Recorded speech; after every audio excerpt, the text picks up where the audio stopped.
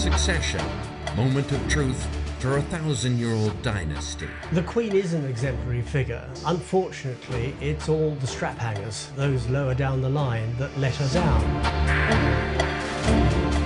The top job would bring enormous limitations to him, and I don't know whether he could adapt to that. An overtly political king will be death for the monarchy. The young princes, a solution or part of the problem?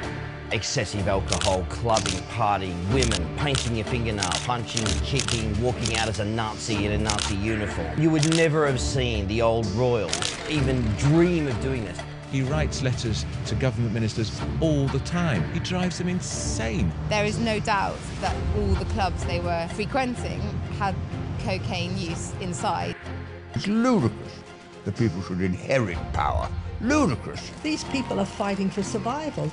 If the public aren't interested in you, you die. After Elizabeth II, Monarchy in Peril. Thursday, November the 12th on CBC.